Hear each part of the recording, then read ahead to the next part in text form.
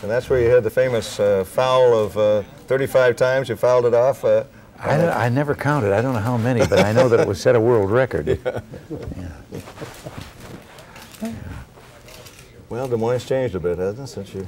Yes, I was just telling him when we came in here, just coming in from the airport, everything looked so natural that I was a great surprise. I just, in my mind, I was going to go to 914 Walnut. Yeah, right. I was wondering whether we'd be in the studio on the right or the one on the left. Right. Well, we got a new building here.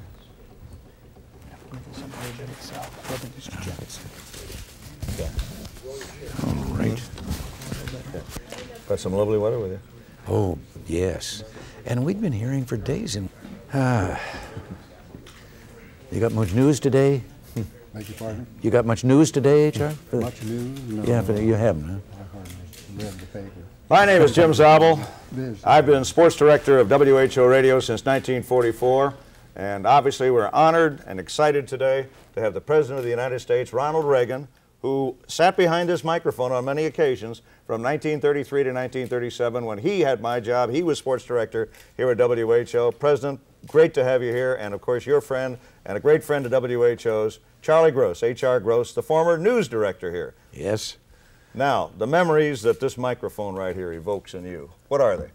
Oh, my goodness. There are so many. It's like a film montage there of everything. The various events and the...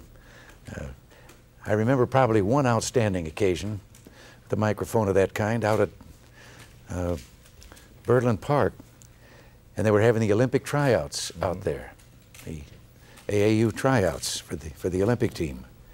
And we were feeding network, going to feed the NBC network, and that was really tops. We had a half an hour to fill. And some of the Olympic officials got in an argument. And I was on the air for 30 minutes nationwide, and they did not run off one single swimming event.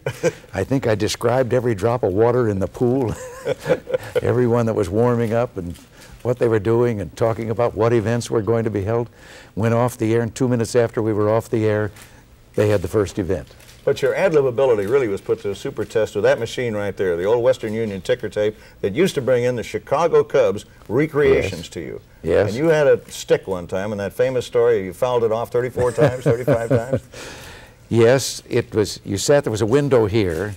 Curly Waddell was the operator, sat on that side, and with the headphones, and he would type and slip it under the window to me. And they used to keep track because there'd be 7 or 8 stations competing and broadcasting, and most of them live right at the park. And we were within a half a pitch of right up with the live ball game all the time. Sure. To do that, he had to abbreviate things down. Like, in would come the paper, and it would say out 4-3. Well, that meant out from second base to first base. That meant it had to be a grounder, so you'd take it and you'd say, and Dean comes out of the windup, and here comes the pitch, and it's a hard hit ground ball down towards second base. So-and-so going over after the ball, picks it up, puts it over to first, just in time for the out, and by this time you're waiting for the next one. Or he would send you S1C, and that meant strike one call. So you'd say, he's got the sign, comes out of the windup, here's the pitch, and it's a call strike, breaking over the outside corner just above the knees and all of that. But the thing that you're talking about was the time that, it was the 9th inning, the Cards and the Cubs, tied up 0-0.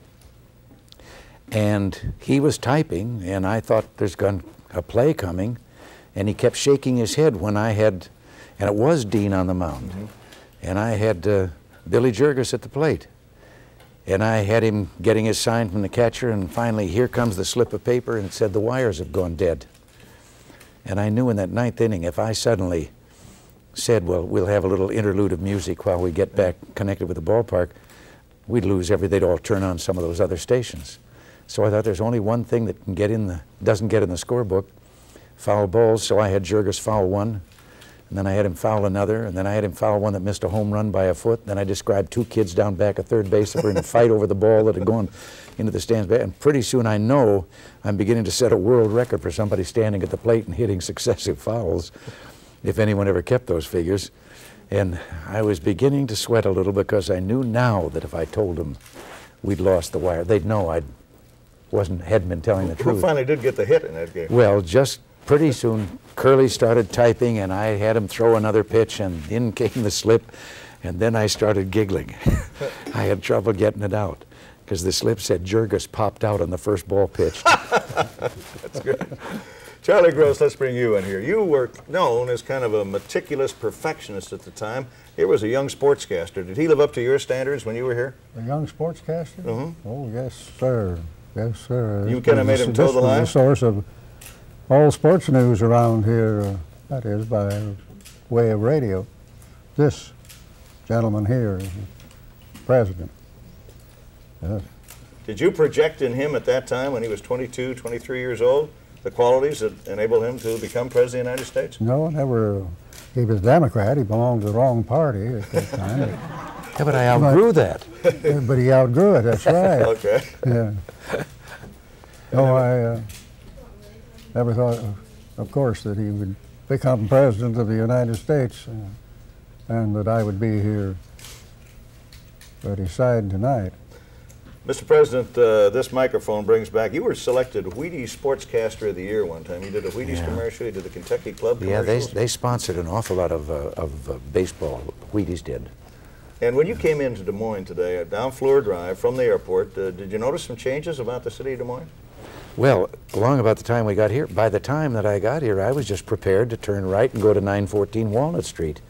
And here I am in a whole new institution. I've got to tell you one about I want to hear Charlie one that Gross. you got on him. Yeah. Well, let me just tell you, he is a pioneer, and a true pioneer. Under the Fair Trade Practices Act, back in those Depression days, radio was not allowed to do news. And because it would be unfair, they thought that you could just go and put it in a microphone instead of having to have it put in print and out on the streets. And B.J. Palmer, who was then the head of the Central Broadcasting, decided that he was going to challenge that and we were going to have news. And only one news service would provide us with a news wire. And Charlie was the whole news department, including the writing and rewriting of the stories, and we went on the air with news, and it was a first in radio that, and became a daily, twice-a-day feature for his news. And then, of course, he was a pioneer in another thing, as you know. When he went to Congress, it was no surprise to those of us that knew him that he would be known as the conscience of the Congress, that his colleagues would go to him because they knew he had read the bills, and they'd go to him before they voted to find out. You're being overly generous. No, I'm not. Okay, Charlie. Mr. President, you told me when I did an interview with you in 1974 on the 50th anniversary of WHO Radio that the 5 years you spent here were 5 of the happiest years of your life. Do you still look back on those that fondly? Oh, yes. They were really, those were foundation years. And I think everything that ever happened came out of this. Well, it's the true American hero story, hitchhiking to Davenport, I believe, to get the job in the first place. Yes. Had a rather unusual audition from Pete MacArthur, who was the program director then. I had been told that in looking for a job in those Depression days, and I'd hitchhiked all the way around the country quite a bit, I'd been told that you should ask an employer not for what you wanted to be, a sports announcer. Just tell him you'd take any job to get in the station and then take your chances on moving up from there. So I made my usual pitch of that kind after a number of turndowns to Pete. And this time, the turn down was really disappointing because he said, "Where were you last week? We auditioned 90 people and hired an announcer." And on my way out the door, I said, "How do you ever get to be a sports announcer if you can't get in a station?" And went on down to the elevator, which fortunately wasn't there. And Pete, who was badly handicapped with arthritis and on 2 canes, I didn't know until I heard him thumping down the hall yelling at me. And he asked me what that was I said about sports. And I told him that's what I'd like to be. And he said, "You know anything about football?" And I said, "I played it for 8 years. He said, "Do you think you could tell me about a game? And if I was sitting there listening, I could see the game?"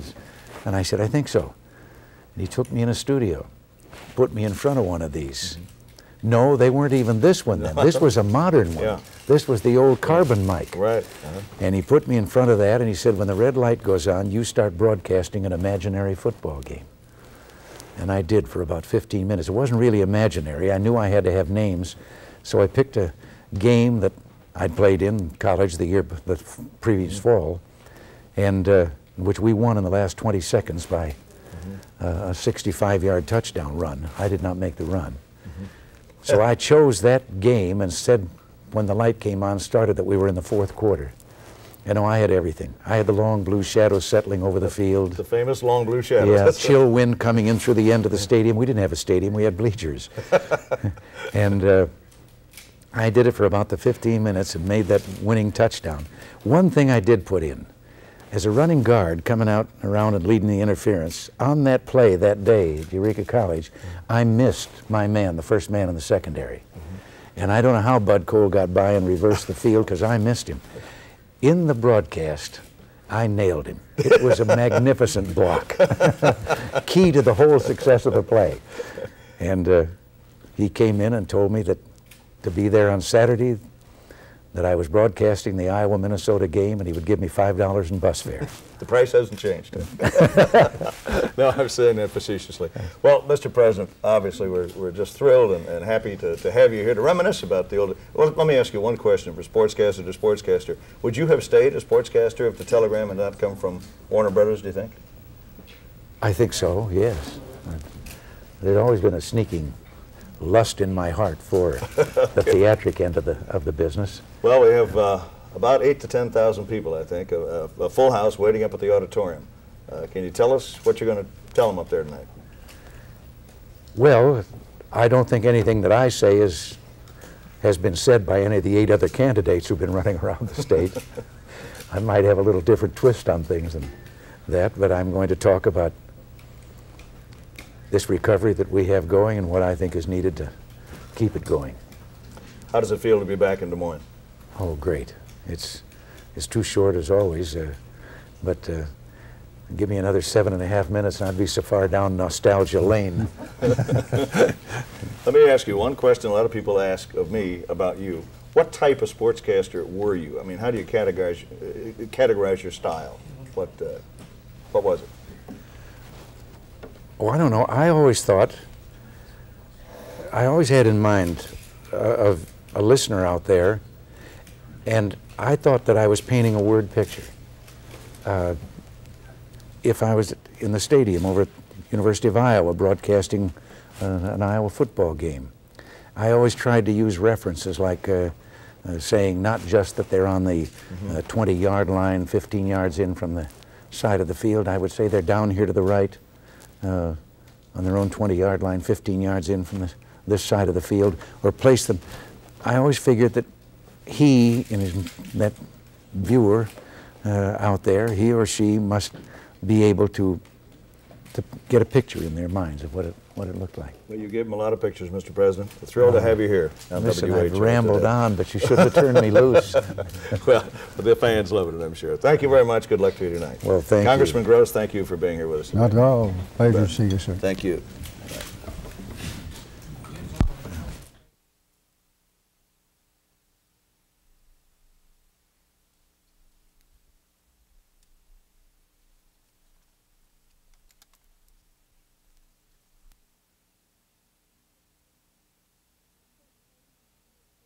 Their families were told it would be best if they were neither sick. Was raised and our ship of state was returned to court authority from the people. And the overwhelming majority of sovereignty of God has given steadfast leadership to the White Mark Government Training School.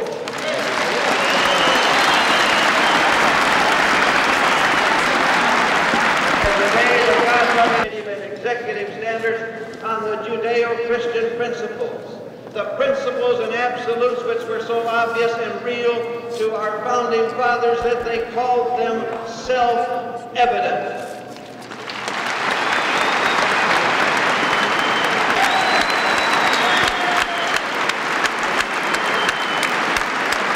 The President of the United States.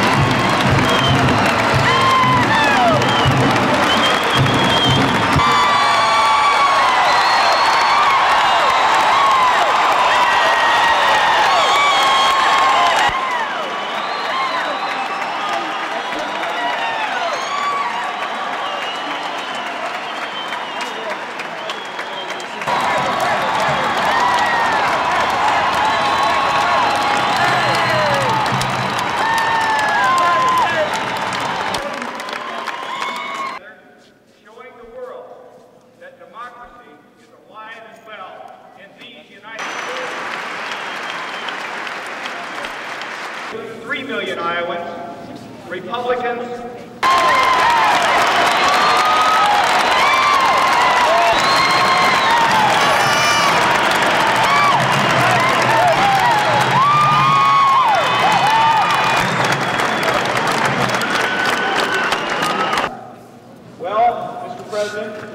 we have one for you. 3 weeks ago, in the Moines of 1933, according to the register, this young nurse, Zabel, was accosted by a robber on the sidewalk. The robber grabbed her purse and her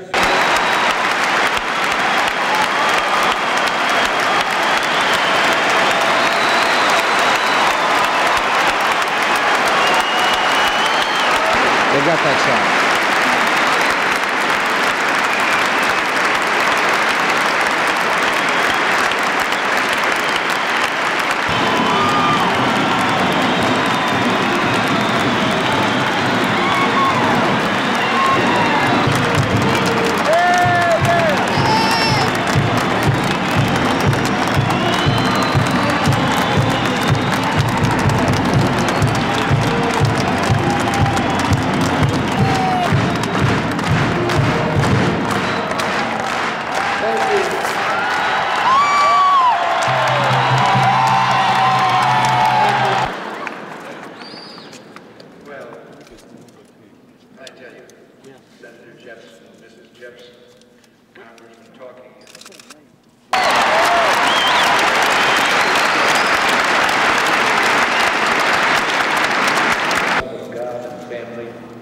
your belief in the dignity of work, and your honest patriotism.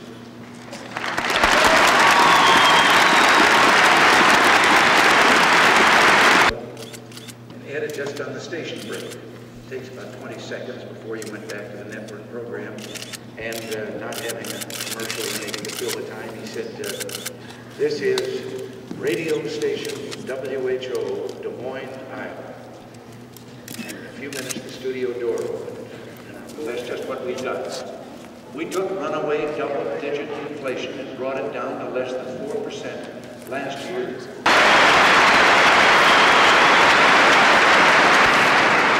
Government spending was growing at a rate of 17% per year when we got to Washington. We have cut that more than half. To pay for that federal growth, the tax system we have. Don't tell me one of the 8 is here.